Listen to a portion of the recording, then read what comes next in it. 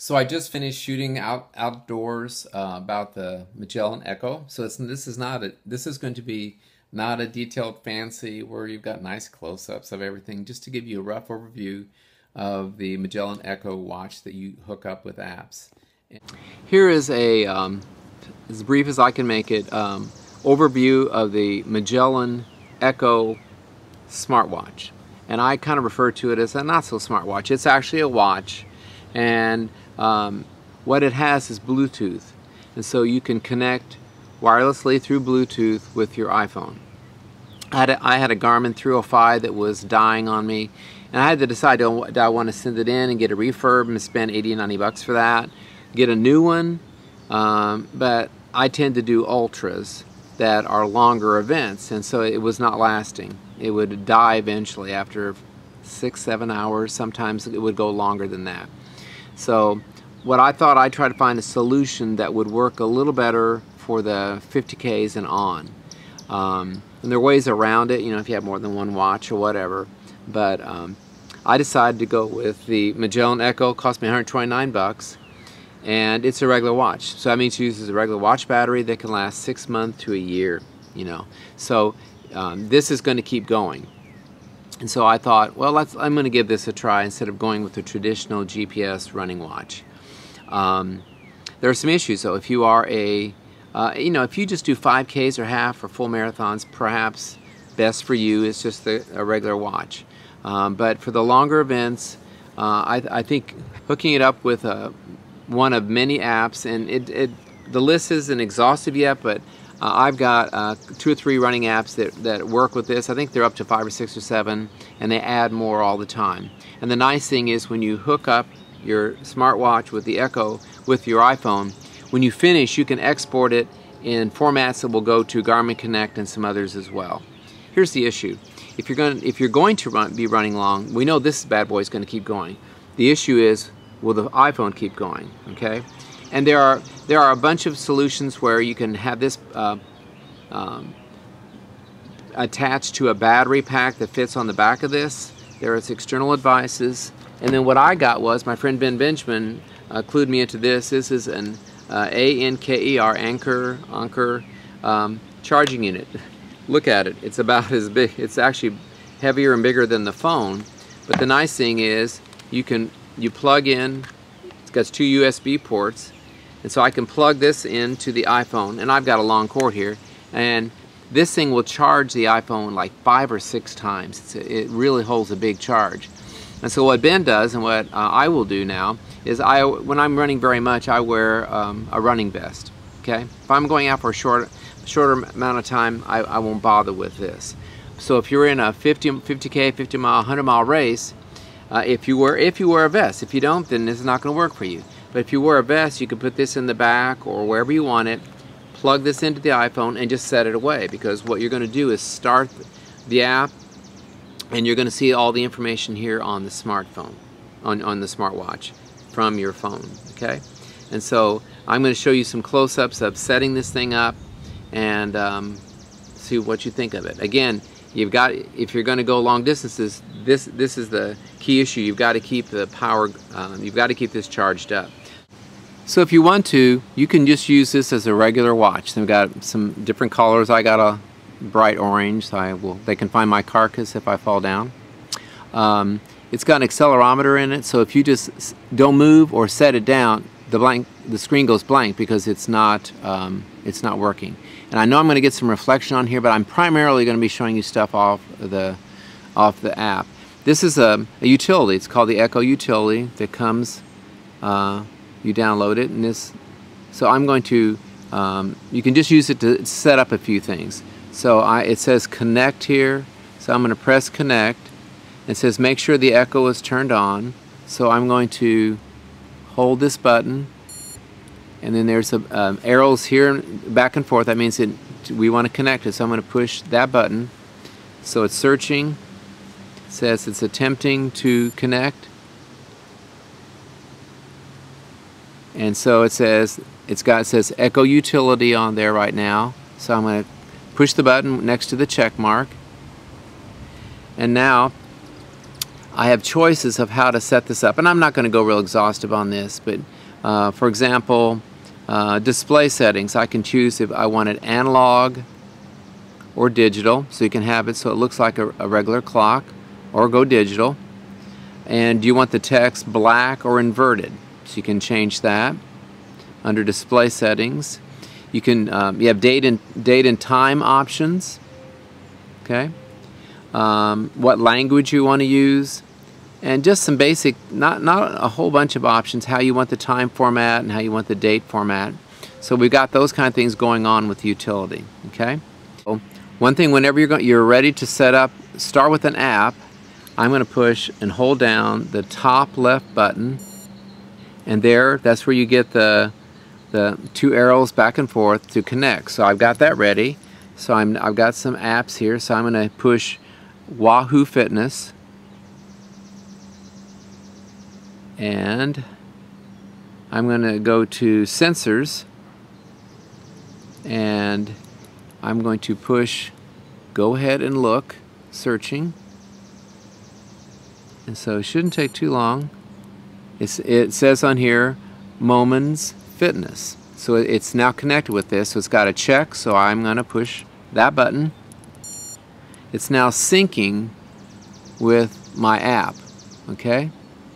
And it usually goes pretty fast. This doesn't take forever. And there it goes. It's almost all the way across. And immediately goes to the first screen that I've got set. Okay? And with this program, I'm going to go back. It's found the sensor, and I'm going to go to Settings, and I'm going to go to Audio Announcements. And so you can create an announcement or edit. I'm going to go in and press Edit. And so what I've got is, right now it's set to every half mile. Okay? And right now that's fine for me, because if you don't know me, I was in a pretty bad wreck 14 weeks ago, 5 pelvic fractures, all the rest. I'm healing, I'm getting there, but all I can do is walk right now. So half a mile is okay for me. You don't have to have any audio announcements at all, because it's all on the phone. I mean on the coming from the phone to the Echo Magellan, and it gives me all the information that I need. And so what I can do here, it says Edit Sound Bites, and so I can choose here all the different things I want. I can choose total workout time, laps, current pace, average pace for the workout, what speed you're going, your distance. It goes on and on. Heart rate, if you have that. So all the typical stuff, anything that's in the normal running app that you're used to, it's here. And so I set that up with Sound Bites, and then what I can also do is set up the screens. So what we see on the screen on the Echo watch that is Bluetooth connected to your app, and again I'll repeat, you can send the information when you're done. You can export it to a ton, Strava and Map My Run and all those, if you use those programs. So you're not limited to just proprietary software that only goes with this. So I'm going to click on down here in the bottom. It says Sensors, and it's already got the Echo chosen. It's already connected now. So I'm going to push that, and then it says Display Configurations.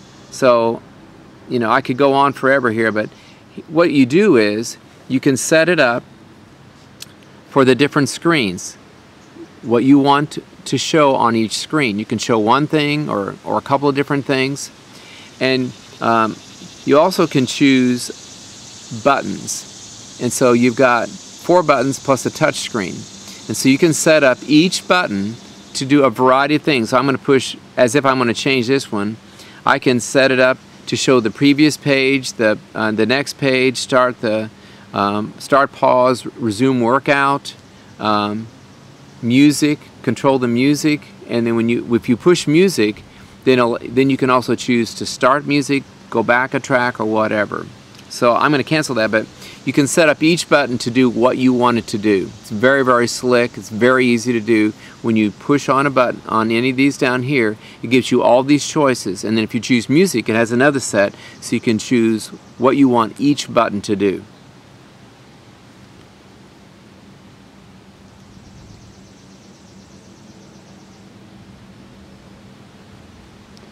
once you get it all set up, you can have a button that starts the app, or you can just start it from here. You know, it's however you want to do it. So you can push a button, it'll start it, put this in your vest pocket or your running pocket or whatever, and go for your run. You can have it auto pause. You don't have to have any audio announcements at all. You can just have it from here, or you can have both. I can see this. It'll every mile give me the rundown, and it'll conduct the music, so the music drops down and you hear the announcement if that's what you want. However you want to control. So it's very user friendly, and each app is different. Some apps have you can swipe across the screen.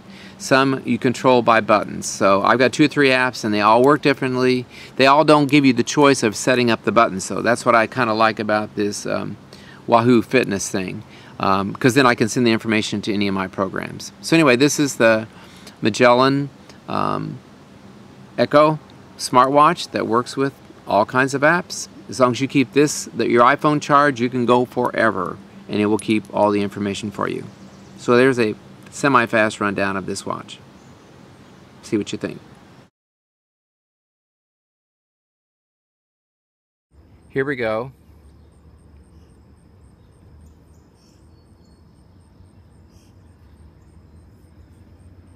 Three, 2, 1, go.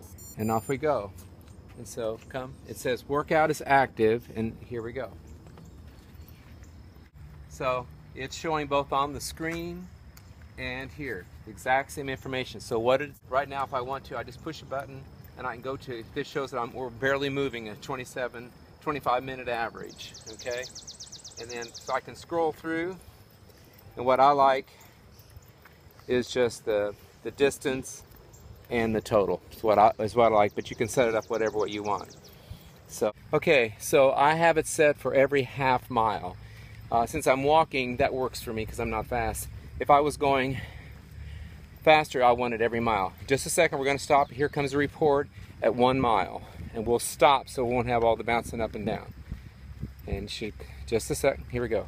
Workout total time 17 minutes 34 seconds. Pace 18 minutes 27 seconds per mile. Average workout pace 17 minutes 32 seconds per mile. Workout distance 1 miles.